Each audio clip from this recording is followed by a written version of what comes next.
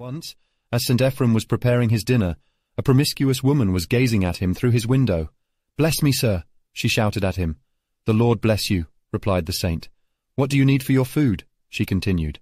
Ephrem answered, 3 stones and some sand to block up your window." The woman then responded nastily, "See, because I honored you, you have now become prideful.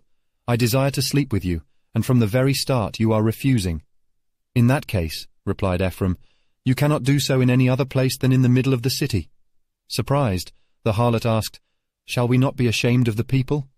"If we are ashamed of men," the saint replied, "how much more ought we to be ashamed of, and also to fear God, who knows all that is done both publicly and in secret, for he will judge the whole world and will reward everyone according to his deeds." By God's grace, his words moved the harlot to repentance, and she begged him for forgiveness. She later entered a monastic life.